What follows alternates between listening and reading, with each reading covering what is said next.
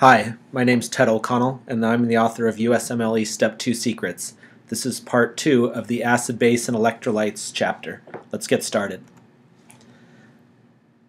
What are the signs and symptoms of hyperkalemia?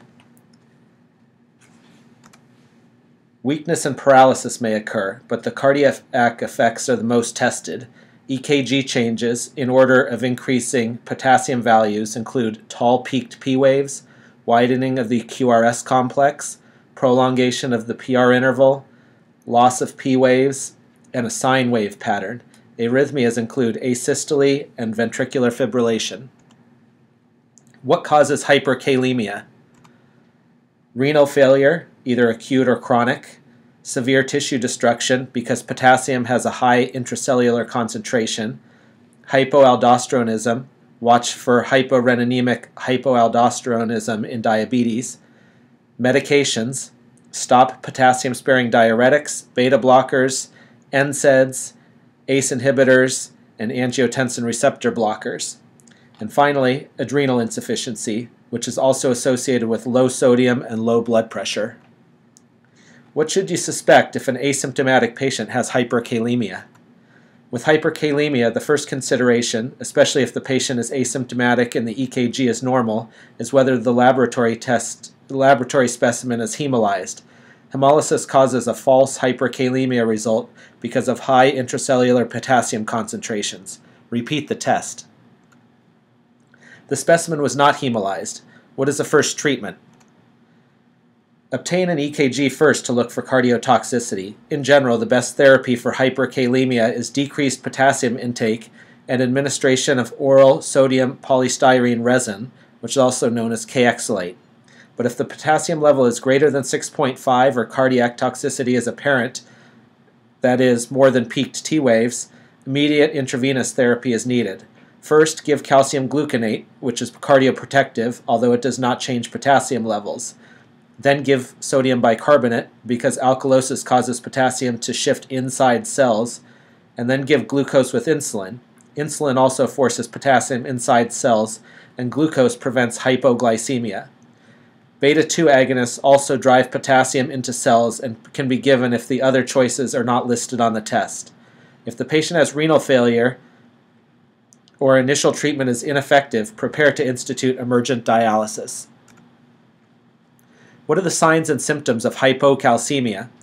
Hypocalcemia produces neurologic findings, the most commonly tested of which is tetany. Tapping on the facial nerve at the angle of the jaw elicits contraction of the facial muscles and is called Schwastek's sign. An inflation of a tourniquet or blood pressure cuff elicits hand muscle carpopedal spasms, which is called Trousseau sign. Other signs and symptoms are depression, encephalopathy, dementia, laryngospasm, and convulsions or seizures. The classic EKG finding is QT interval prolongation. What should you do if the calcium level is low?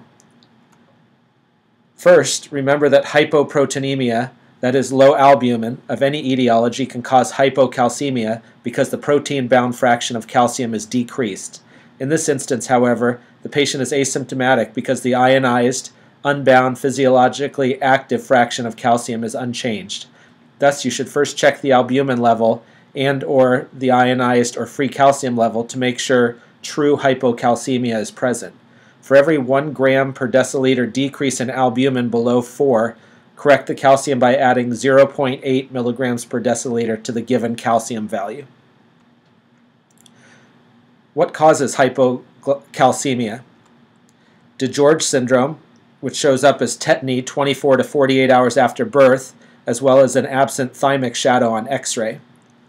Renal failure, remember the kidney's role in vitamin D metabolism.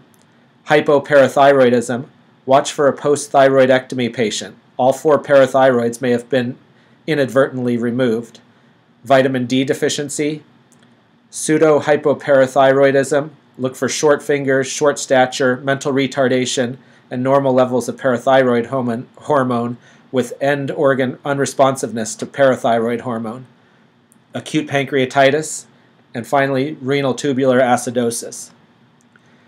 Describe the relationship between low calcium and low magnesium. It's difficult to correct hypocalcemia until hypomagnesemia of any cause is also corrected, so make sure you take care of correcting that. How does pH affect calcium levels? Alkalosis can cause symptoms similar to hypocalcemia through effects on the ionized fraction of calcium, because alkalosis causes calcium to shift intracellularly. Clinically, this scenario is most common with hyperventilation and anxiety syndromes, in which the patient eliminates too much carbon dioxide, becomes alkalotic, and develops perioral and extremity tingling. Treat by correcting the pH. Reduce anxiety if hyperventilation is the cause. Describe the relationship between calcium and phosphorus.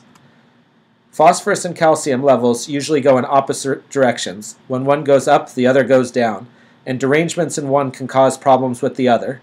This relationship becomes clinically important in patients with chronic renal failure, in whom you must not only try to raise calcium levels with vitamin D and calcium supplements, but also restrict or reduce phosphorus intake.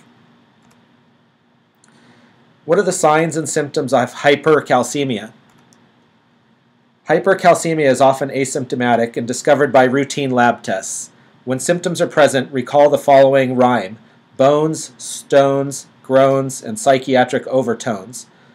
For bones, look for bone changes such as osteopenia and pathologic fractures. Stones refer to kidney stones and polyuria. Groans refers to abdominal pain, anorexia, constipation, ileus, nausea, and vomiting. Psychiatric overtones refers to depression, psychosis, and delirium or confusion. Abdominal pain may also be caused by peptic ulcer disease and/or pancreatitis, both of which have an increased incidence with hypercalcemia. The EKG classically shows QT interval shortening when hypercalcemia is present. What causes hypercalcemia? Hypercalcemia in outpatients is most commonly caused by hyperparathyroidism. In inpatients, the most common cause is malignancy. Check the parathyroid hormone level to differentiate hyperparathyroidism from other causes. Other causes include vitamin A or D intoxication, sarcoidosis, thiazide diuretics, familial hypocalciuric hypercalcemia. Look for a low urinary calcium, which is rare with hypercalcemia. And finally, immobilization.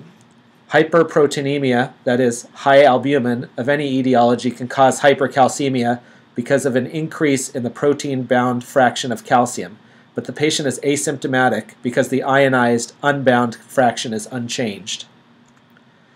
Why is asymptomatic hypercalcemia usually treated? Prolonged hypercalcemia can cause nephrocalcinosis, urolithiasis, and renal failure because of calcium salt deposits in the kidney and may result in bone diseases secondary to loss of calcium. How is hypercalcemia treated? First, give IV fluids.